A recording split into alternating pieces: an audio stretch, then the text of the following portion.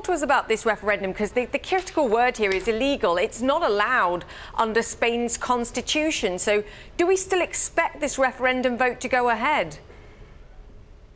That's the whole point. So on the one hand, we get the Catalan government saying this vote will happen. And like you mentioned, the Spanish government saying it's not going to happen because it just goes against the constitution. Now, the key question is, will the vote happen? We think, and this is based on our reporting, that there will be some votes, some polling stations that will open. But to think of a vote that is legally binding and that the international community would recognize as fair, that's probably not going to happen.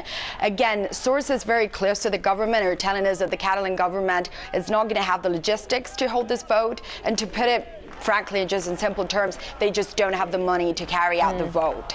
Maria, tell us, what specifically is the central national government doing to prevent this vote from happening?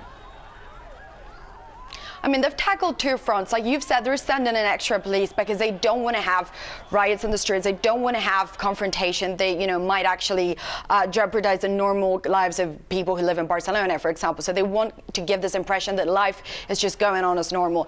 At the same time, and this is just so crucial and key, it's the financial measures that when it basically announced yesterday.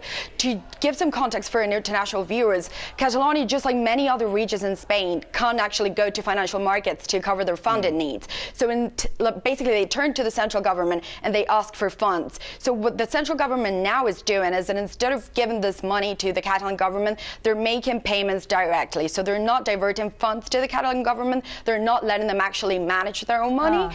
They're doing this directly, and this is kind of cutting off funding. Yeah, and the Catalans argue that they give away, they subsidise the rest of the country. So if they could just operate independently, then actually financially they believe they would be better off. But Maria, just go back to the idea of this referendum, because I was there for the last referendum vote that they held, and while a majority of people actually wanted the opportunity to have their say into vote, it was only around 40% of people actually, according to current polls, that want to break free and want independence. So do you think that's why the market is kind of ignoring this, really? Because the bottom line is, if a vote was held, separation wouldn't occur according to the polls.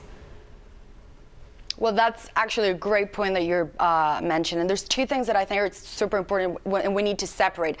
One is this desire to actually hold a vote, and a very different one is to actually want to break away from Spain. That's one issue. And I think when you talk about why the market is not concerned, it's also because precisely what you just mentioned. We've been here before. We've seen this before. There was a 2014 vote, 2015 regional election framed as a referendum. We've been here before. Investors have seen this, and yet nothing ever happens. And at the same time, and I think we need to keep this in mind, Spain was very different at the time. We've seen as an economic turnaround, very strong economic fundamentals. The economy is growing 3% on an annual basis, strong job creation. So the fundamentals for Spain are much, much better. And at the same time, what we're seeing is that investors are just not buying this anymore. We've been here before. Nothing really happens. That's a really important point. Yet for Mariano Rajoy, this could be painful for him. He has a weak government. It's a minority government. What does this mean for him?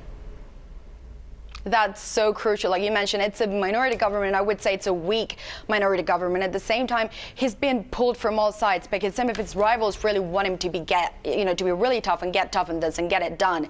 At the same time, some of his rivals that he needs at the same time to get votes, like, get a budget done, they're saying, actually, you should sit down and listen to what the Catalans are saying, because some of the complaints, like, wanting better regional finance and more infrastructure spending, they're actually fair points that they want to talk about. So he's being pulled from a lot of sides, and I think the market could react to that. If we start to get the sense that Rajoy can no longer work with this parliament, that could be a point where jitters actually kick in. Maria, you're in Madrid. Is there any sympathy here for the Catalans as a result of the response that the central government here is making, and the belief that perhaps they're being a little bit heavy-handed? Because the risk here is, if they're too heavy-handed, then people in Catalonia that actually weren't going to vote against go, hang on a second, we're being repressed.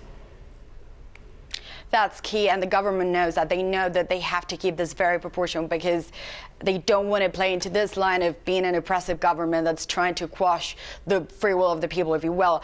In Madrid, however, there's this idea that, the Constitution, it's a key piece of, it's just so crucial for the democratic order of this country, and everyone really has to obey it. So if we decide that the Constitution no longer applies overnight, that kind of just takes away any kind of, democratic fundamentals that, really really shape the political life of politicians, but also everyday Spaniards.